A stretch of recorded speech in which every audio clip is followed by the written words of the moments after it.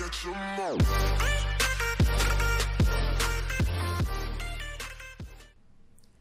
My name is Gerald, and in this video I will show you the quickest way to create a pencil sketch like this using Photoshop.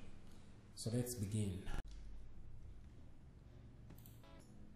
So this is the image we are going to be using. So open whatever image you plan on using, then come to the layers panel down here and press Ctrl+J to duplicate it. So this is the duplicated layer. So we have to desaturate this layer, so we shall come down here to adjustments, choose hue stroke saturation, then come to this middle one under saturation and decrease it to -100, so that turns it black and white. Come back to your layer, press Ctrl+I to invert it. Now that it's inverted, come to the blend mode and change it to color dodge. The next step, you come to filter, blur, then select Gaussian blur. Increase the radius pixels to, for this image I'll be using 20 pixels. 20 pixels works for me, but you can adjust it according to the image you are having. It could be 15, could be 20, could be 30, but for this image I see the best is around 20, so I'll go with that. Press OK. So you can see the image is now turning into a pencil sketch. So next thing we are going to do here, come back to adjustments down here, select levels. Let's decrease the brightness by adjusting this middle one to the right. Yeah, I think this is perfect. Then come back to adjustments again, choose brightness stroke contrast. So increase the contrast. I'll increase this by 100, but you can choose any value that is fit for the image you're using. Then decrease the brightness a bit. Yeah, I think this is okay. Now at this point we are somewhere, but we still need to make it perfect. We need to make it more realistic. So let's merge all these layers, because you know the more the layers, the more confusion you get. So come here, right click and merge visible. So this will merge all the layers together. Now we have one layer that has this image. So to continue the editing, let's duplicate this layer again. So press Ctrl+J on your keyboard. It will make a duplicate. So now we can adjust more on the duplicate layer. So to make our sketch more realistic, let's add some noise. So come and click on filter, point at noise, then click add noise. I'll add the noise by 8%. Click OK. So if you zoom in, you can see the noise that has been added. If I turn off this layer, you can see the before and after. So I hope you get the point. So the next thing we are going to do is to sharpen our pencil sketch. So come back to filter, sharpen, choose smart sharpen. So I'll make some adjustments here.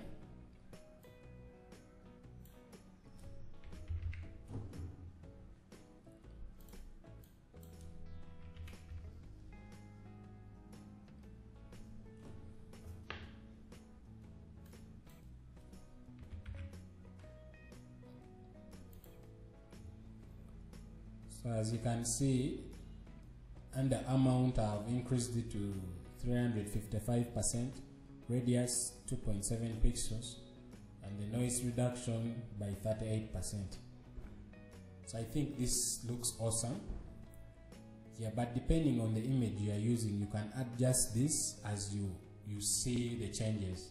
So if you have the the perfect result, then you can hit OK.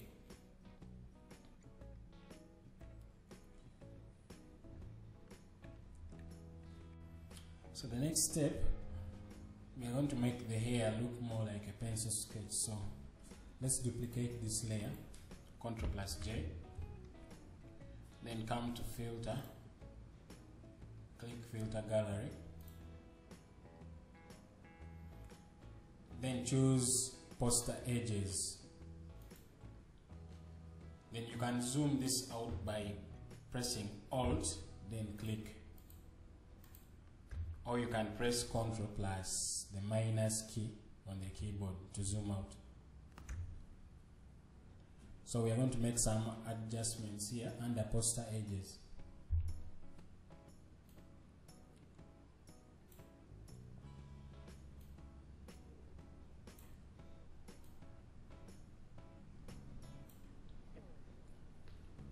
So I think this is perfect for the hair.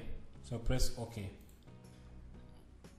So as you can see, the effect has been applied to the whole image, but we want it only on the hair. So we're going to create a layer mask. So come and click this button for layer mask. So it will apply a layer mask on this layer. So grab your brush tool. Brush tool is over here. Then make sure your foreground color is black and the background color is white.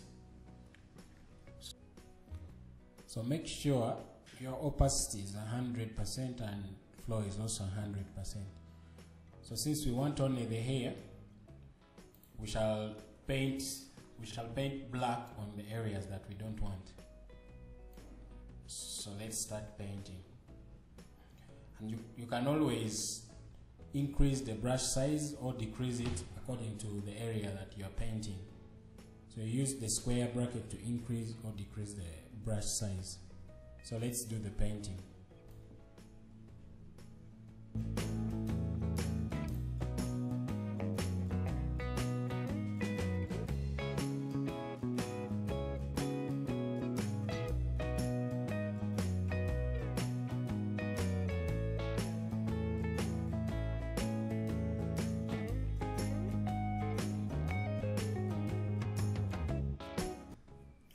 Now that we are done applying our layer mask, you can come and turn off this layer, click this eye icon. You can see the hair before and after. Yeah. So I think the hair is perfect. So let's merge these layers. So come here and right click, then select merge visible. So we have all this under one layer. So there is one last adjustment that we are going to do. So press Ctrl+J on your keyboard to duplicate the layer again. So let's come here and select our dodge tool. Right click, then select dodge tool. So what this tool does, it lightens a particular area of the image. So you can see we have too much darkness in certain areas, so we need to lighten them. That's why we have selected the dodge tool. So you brush it around, make sure the exposure is at least 50%. So you brush around the areas that you want to lighten.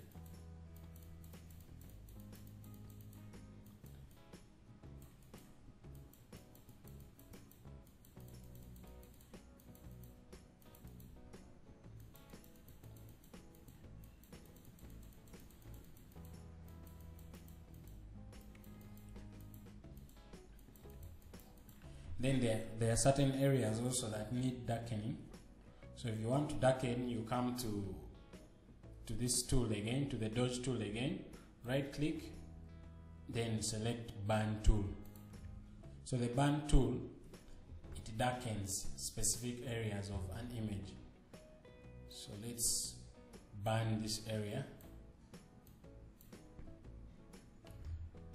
maybe the lips.